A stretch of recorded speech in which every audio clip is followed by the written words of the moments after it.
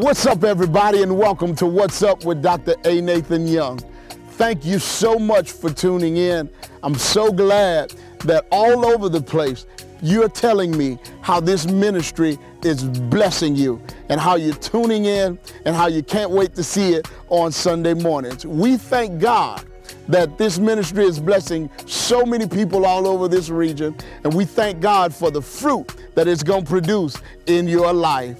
We're going to go into our 11 a.m. service at our Covington campus right now. Meet us right back here in 26 minutes. I can't wait to see you. I'm super excited about this series that we're starting today. And the reason why is because it's something that's been on my heart for a while now.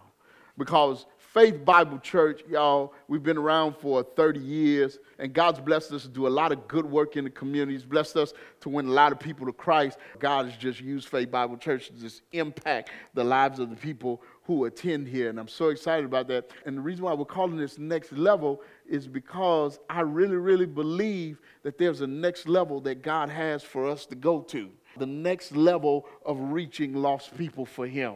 The next level of serving our community, the next level of being involved. Watch this. And then God reminded me there's some things that I want to do, not just in the church, but for the people in the church, where I take them to the next level in their marriage, where I take them to the next level in their careers, where I take them to the next level in their personal lives. And just praying about it, thinking about it, God just showed me some stuff that I want to show you that I believe that it takes in order for us as a church, you as a family, you as a student, you as a career person, whatever application you make to it, some principles in order for you to go to the next level. And I'm telling you, if you take these and apply them to your life, if you take them and use them, you'll watch as you begin to achieve things that you've been trying to achieve. So the first thing that we're talking about today in order to get to the next level is commitment. Commitment, in a nutshell, is refusing to quit. You know why many times people don't achieve what they're supposed to achieve? It's not because they're not smart enough. It's not because they don't have the resources. It's not because of any of the many things that we tend to blame it on. 9.9 times out of 10, the reason why we don't achieve become the people, become the couple, become the parents, become the students, become the administrators, become the churches that we are, the ministries that we are supposed to be, for one reason and one reason only. We quit. Commitment is refusing to quit. You know, Joshua was the guy who God picked to succeed Moses. When God got ready to bring his people to the promised land, he told Moses, he said, you're not going to enter the promised land. I'm going to allow you to go to the promised land, but I will not allow you to go into the promised land. He said, Joshua was going to lead my people into the promised land. And so sure enough, God allowed Moses to lead them right up to it. And then he died. And Joshua, Moses' successor, actually led the children of Israel into the promised land. And they win Jericho. They fight that battle. They win it. They go to another place with the Amorites, and they win that. They defeat Og and his army. And they're having victory after victory after victory after victory. And then all of a sudden, I think about chapter 6 or chapter 7 in Joshua. After all of these victories, they experience a defeat. It's at Ai. And the way you spell Ai is A-I, just in case you were wondering. So they get defeated at Ai. And they discover that the reason why they got defeated is because they had sin in the camp. So what they do is they go in, they get rid of the sin, they deal with that, and then they go back, and now they defeat Ai.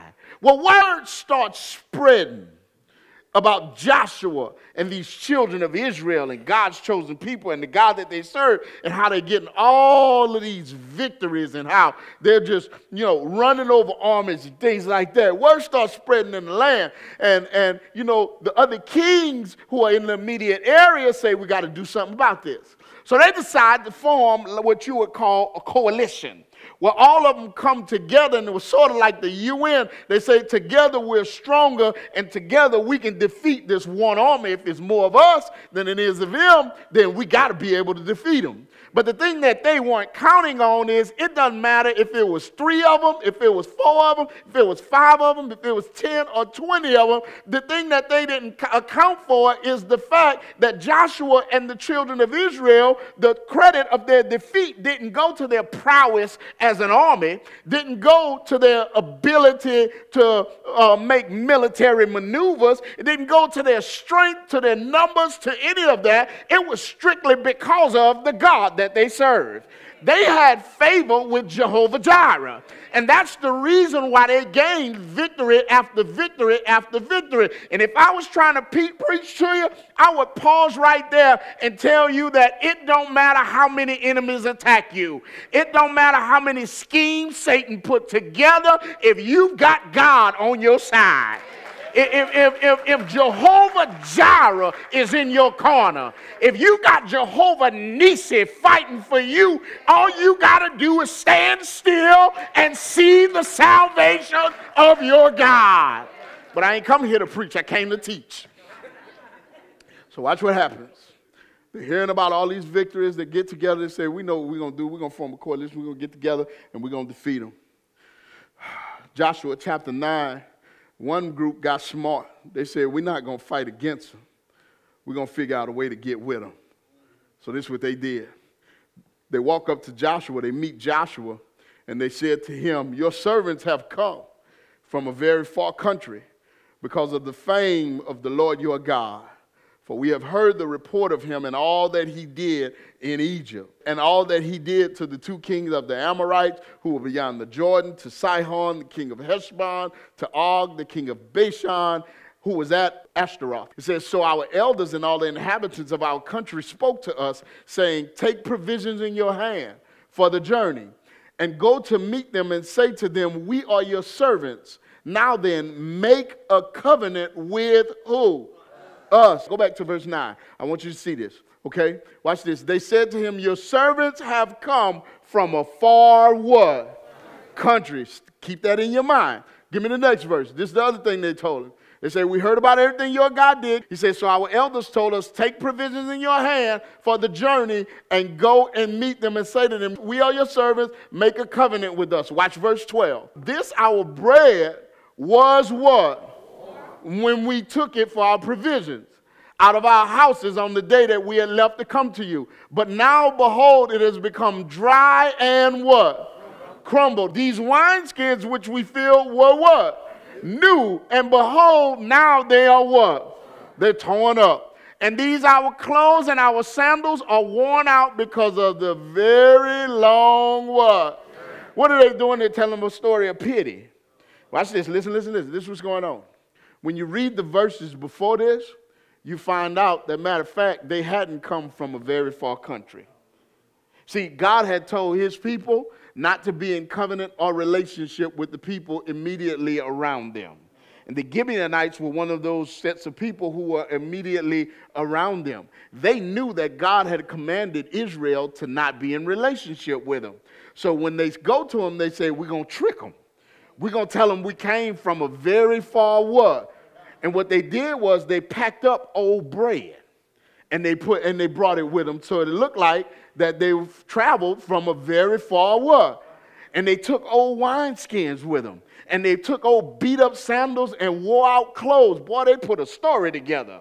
And then they came to Joshua and they said, man, we've been traveling from a very far what?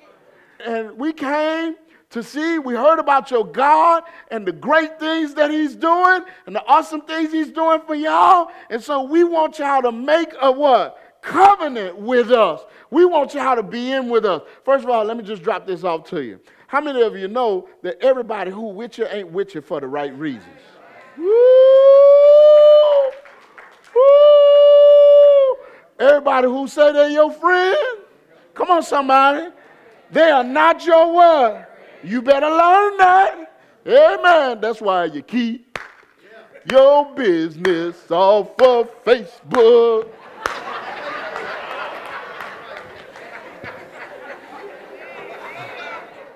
Keep your business off of Instagram. Twitter don't mean you no good. All right, I'm true. But I'm really not. Listen. Everybody who say they with you, they are not really what? They're not really with you. They tricked them. They made up this story. Why? In order to get in good with them. Why they wanted to get in good with them? For their own protection. Watch what happens. Verse 14. So the men of Israel took some of their provisions. They took some of the provisions of the Gibeonites. Here's the problem, though. And did not ask for counsel of the Lord. They did not ask for counsel of the Lord. You know how you get into commitments that you shouldn't be in? You know how you end up in commitments and you end up going, how in the world did I get here?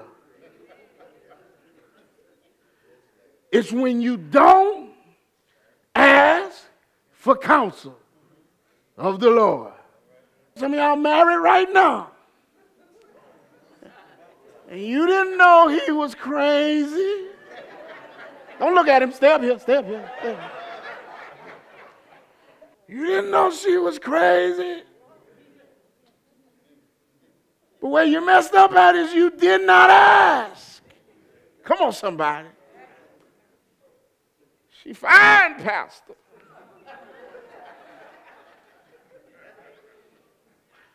He's so good looking.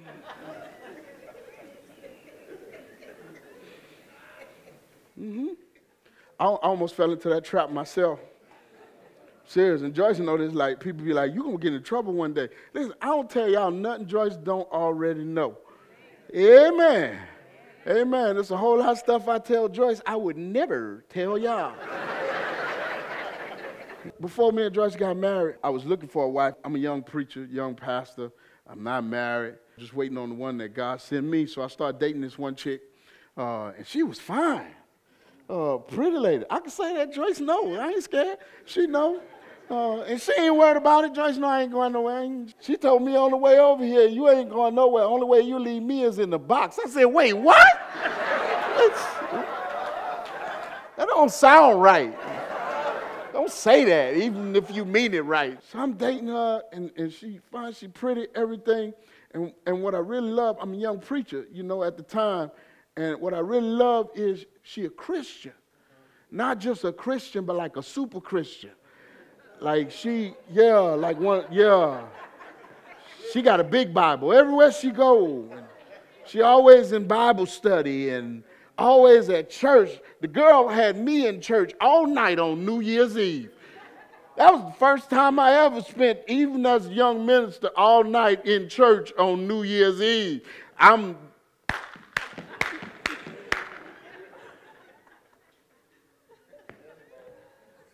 I liked it, so I put a ring on it.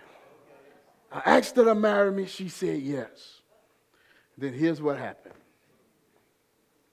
Lord said, you might want to ask me first. But I said, Lord, like she got everything. She been a Christian. She know the word. She churchgoer. She the whole 9 yards. Like she got everything. Lord said, you might want to ask me first. So then I started praying. She got the ring. I started praying. I'm like, Lord, you know, first of all, if this ain't the one, I done gave her my ring.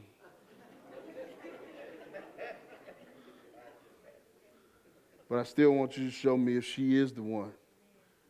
And Lord, if she's not the one, I need you to make it billboard clear to me. And you know I'm a little slow. So you got to put it right here.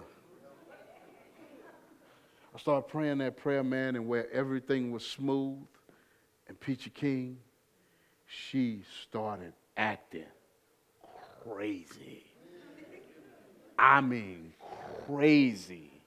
Like all of a sudden, out of nowhere, disappearing for 4 and 5 days and telling me, somebody ever tell you something to make you look at the phone? Like,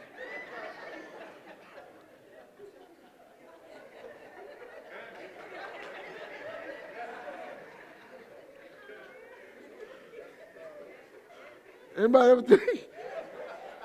Stuff like that. So now I got to figure out how to get my ring back.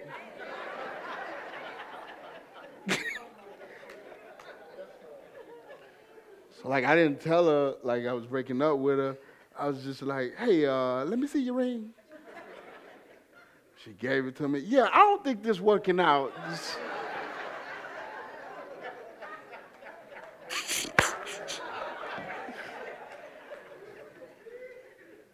Listen. But I was about to make a permanent commitment to somebody God didn't want for me. And then a little while later, I met Joyce. And as beautiful and as fine as she was, she didn't fit the mold. She was Catholic. She went to Catholic church. She wasn't Protestant, and she didn't know the Bible from cover to cover. I led her through assurance of her salvation and made sure she knew the Lord. And the whole time, God saying, that's her. And I'm fighting with God going, that can't be her. Because she don't have a big Bible. She don't go to church all the time. God's saying, that's your wife, man. And even though I know that's my wife, I'm fighting that's my wife because it don't look like my picture.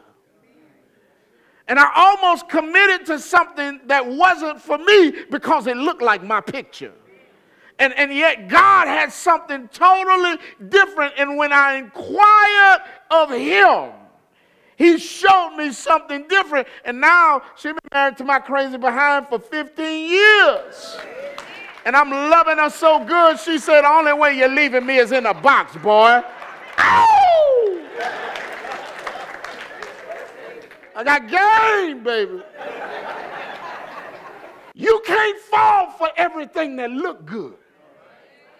Some stuff look like it's perfect to you. You better inquire of the Lord.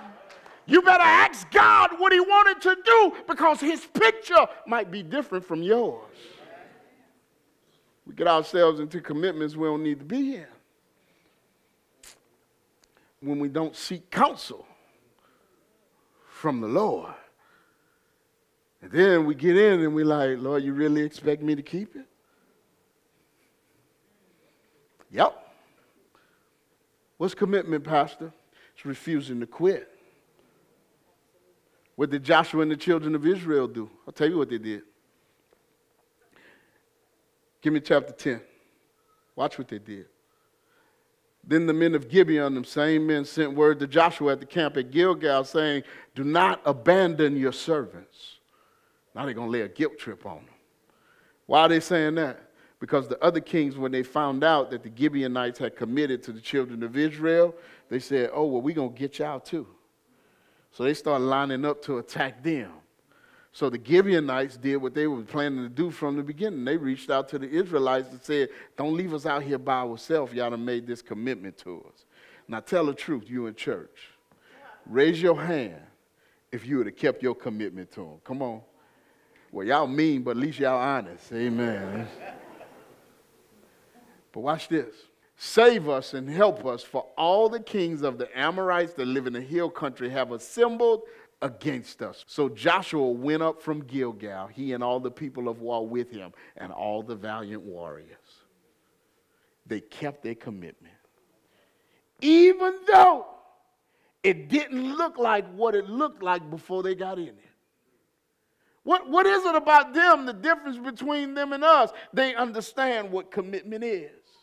Commitment is deciding that I'm not going to quit. It's deciding that I can't get out.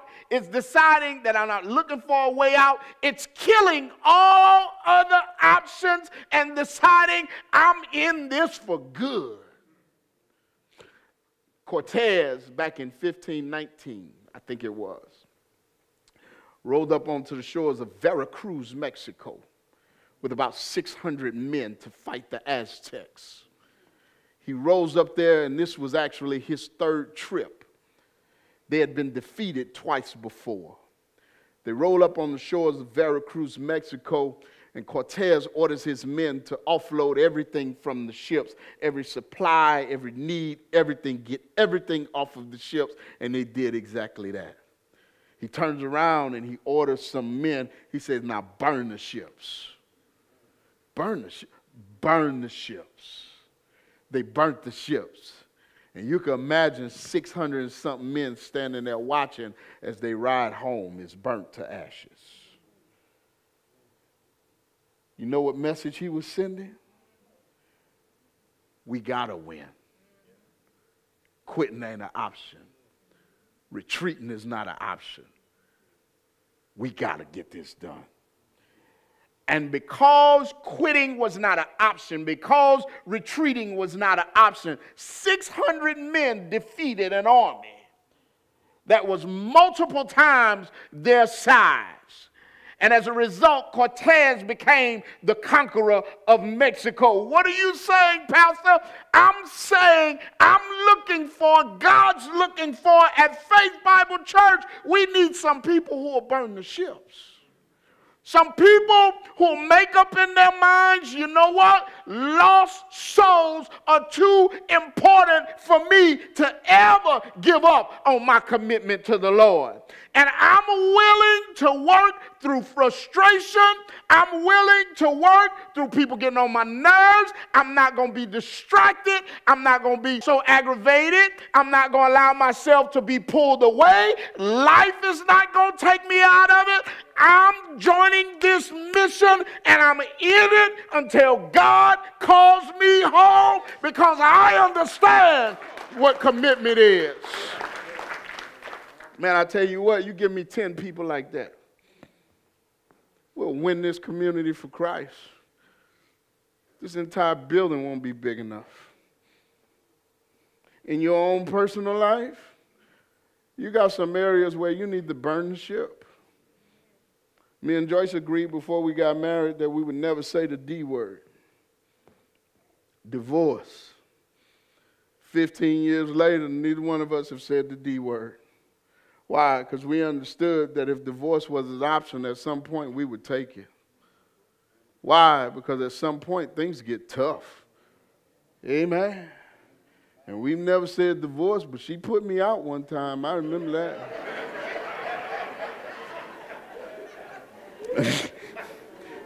All my stuff on the porch. She ain't even put it in the plastic bins with the totes from Temple. She said she ain't wanted her Christmas decorations was in there. She put it in the trash bag.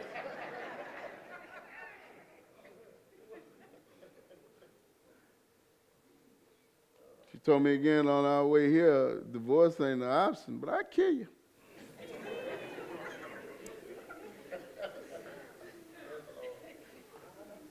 You know why we quit so many things?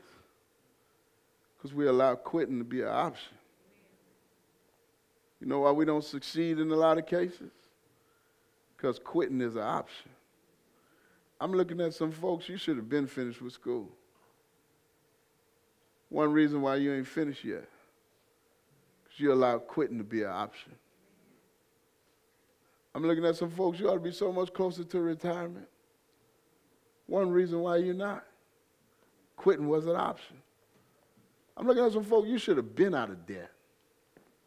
There's only one reason why you're not. Quitting was an option. Commitment says, I'm burning the ships. I'm getting rid of the option to get out. I'm solely dedicated, solely focused. I'm all in, no matter what happens. Hey, what area of your life do you need to burn the ships in? Do you need to just make up in your mind, I'm going to be committed? You know when Faith Bible will go to the next level?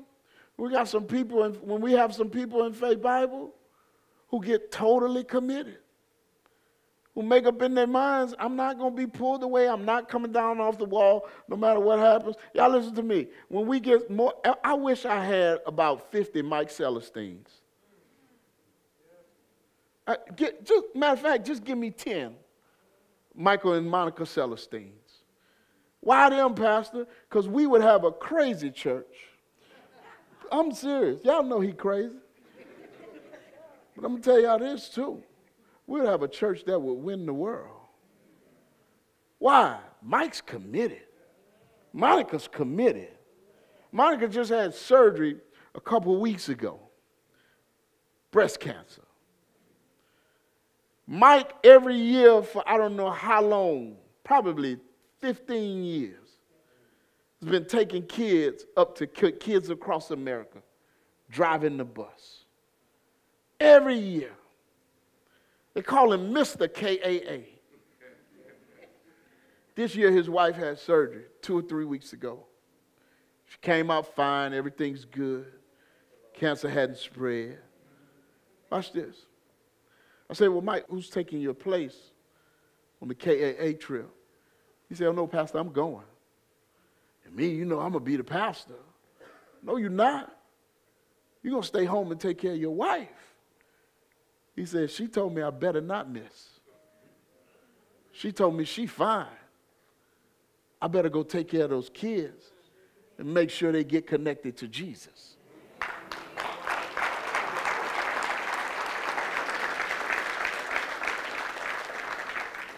That's commitment. That's burning the ship. Now watch this. No telling how many kids are going to know the Lord. And their kids going to know the Lord.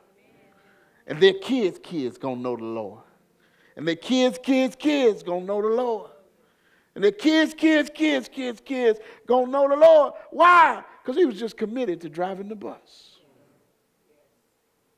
He found something that he felt God wanted him to do, and he burned the ship.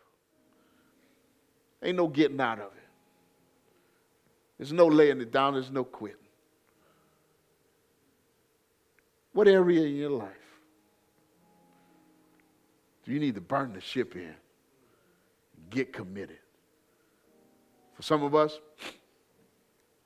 it's in the area of your own spiritual growth. You should be light years spiritually away from where you are. Simple fact is, you won't burn the ship. You won't come to life group. You won't get in the discipleship class. And as a result, Satan has you right where he wants you. Spiritually stuck. Not knowing any more word than when you first got saved.